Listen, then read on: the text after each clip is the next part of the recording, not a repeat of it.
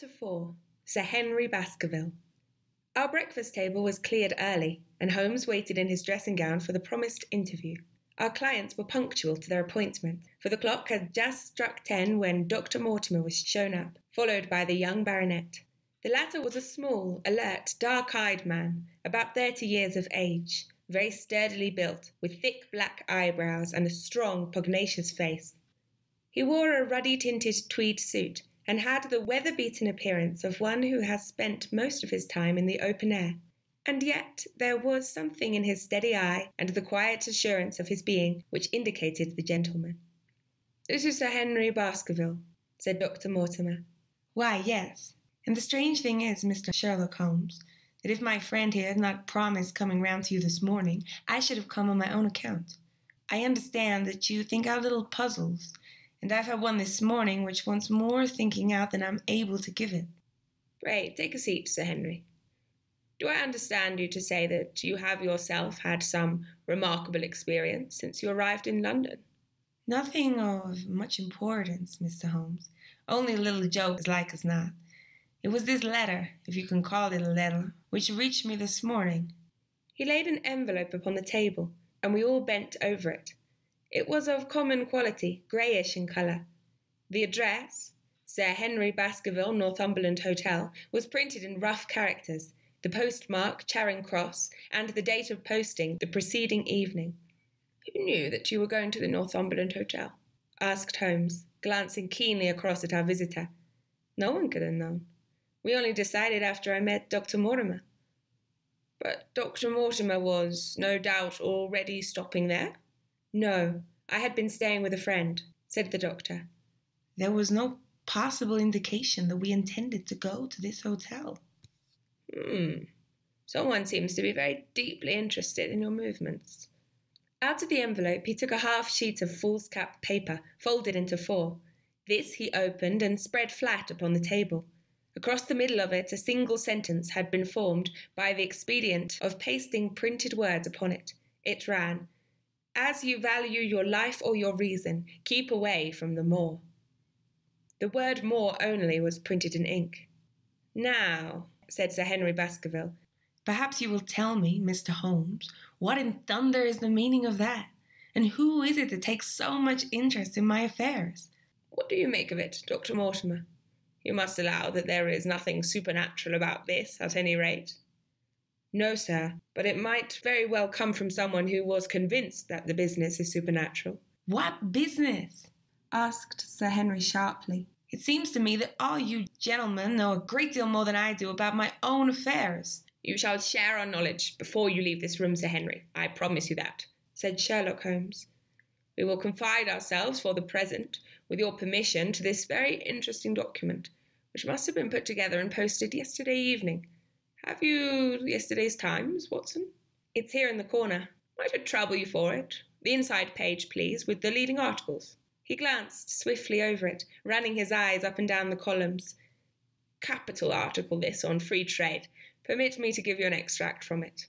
You may be cajoled into imagining that your own special trade or your own industry will be encouraged by a protective tariff, but it stands to reason that such legislation must in the long run keep away wealth from the country, diminish the value of our imports, and lower the general conditions of life in this island. What do you think of that, Watson?" cried Holmes in high glee, rubbing his hands together with satisfaction. "Don't you think that is an admirable sentiment?" Dr. Mortimer looked at Holmes with an air of professional interest, and Sir Henry Baskerville turned a pair of puzzled dark eyes upon me. "I don't know much about the tariff and things of that kind," said he, "but it seems to me that we got a bit off the trail, so far as that note is concerned." "On the contrary, I think we're particularly hot upon the trail, Sir Henry. Watson here knows more about my methods than you do, but I fear that even he has not quite grasped the significance of this sentence." "No, I confess that I see no connection." "And yet, my dear Watson, there is so very close a connection that the one is extracted out of the other. You, your life, reason, value, keep away from the. Don't you see now whence these words have been taken?" "By thunder, you're right." "Well, if that isn't smart," cried Sir Henry. "If any possible doubt remained, it is settled by the fact that keep away and from thee are cut out in one piece." Well now, so it is. Really, Mr. Holmes, this exceeds anything which I could have imagined, said Dr. Mortimer, gazing at my friend in amazement. I could understand anyone saying that the words were from a newspaper, but that you should name which, and add that it came from the leading article, is really one of the most remarkable things which I have ever known. How did you do it? I presume, Doctor, that you could tell the skull of a Negro from that of an Eskimo. Most certainly. But how? Because that is my special hobby. The differences are obvious. The supraorbital crest, the facial angle, the maxillary curve, But this is my special hobby, and the differences are equally obvious. There is as much difference to my eye between the leaded bourgeois type of a Times article and the slovenly print of an evening halfpenny paper as there could be between your Negro and your Eskimo. The detection of types is one of the most elementary branches of knowledge to the special expert in crime, though I confess that once when I was very young I confused the Leeds Mercury with the Western Morning News. But a Times leader is entirely distinctive, and these words could have been taken from nothing else. As it was done yesterday, the strong probability was that we should find the words in yesterday's issue. So far as I can follow you then, Mr. Holmes, said Sir Henry Baskerville. Someone cut this message with the scissors. Nail scissors, said Holmes. You can see that it was a very short-bladed scissors, since the cutter had to take 2 snips over keep away. That is so. Someone then cut out the message with a pair of short-bladed scissors, pasted it with paste. Gum, said Holmes. With gum onto the paper. But I want to know why the word more should have been written. Because he could not find it in print. The other words were all simple and might be found in any issue, but more would be less common. Why, of course. That would explain it. Have you read anything else in this message, Mr. Holmes? There are 1 or 2 indications, and yet the utmost pains have been taken to remove all clues. The address, you observe, is printed in rough characters, but the Times is a paper which is seldom found in any hands but those of the highly educated. We may take it, therefore, that the letter was composed by an educated man who wished to pose as an uneducated one, and his effort to conceal his own writing suggests that the writing might be known or come to be known by you.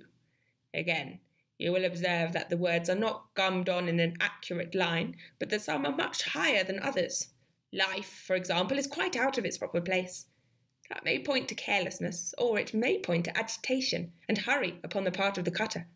On the whole, I incline to the latter view, since the matter was evidently important, and it is unlikely that the composer of such a letter would be careless. If he were in a hurry, it opens up the interesting question why he should be in a hurry, since any letter posted up to early morning would reach Sir Henry before he would leave his hotel. Did the composer fear an interruption? And from whom? We are coming now rather into the region of guesswork, said Dr. Mortimer. Say, rather, into the region where we balance probabilities and choose the most likely. It is the scientific use of the imagination, but we have always some material basis on which to start our speculation. Now, you would call it a guess, no doubt, but I am almost certain that this address has been written in a hotel. How in the world can you say that? If you examine it carefully, you will see that both the pen and the ink have given the writer trouble. The pen has spluttered twice in a single word, and has run dry 3 times in a short address, showing that there was very little ink in the bottle. Now, a private pen or ink bottle is seldom allowed to be in such a state, and the combination of the 2 must be quite rare. But you know the hotel ink and the hotel pen, where it is rare to get anything else. Yes, I have very little hesitation in saying that could we examine the waste paper baskets of the hotels round Charing Cross until we found the remains of the mutilated Times leader, we could lay our hands straight upon the person who sent this singular message. Halloa, halloa, what's this? He was carefully examining the foolscap, upon which the words were pasted, holding it only an inch or 2 from his eyes. Well? Nothing, said he, throwing it down. It is a blank half-sheet of paper, without even a watermark upon it. I think we have drawn as much as we can from this curious letter. And now, Sir Henry, has anything else of interest happened to you since you have been in...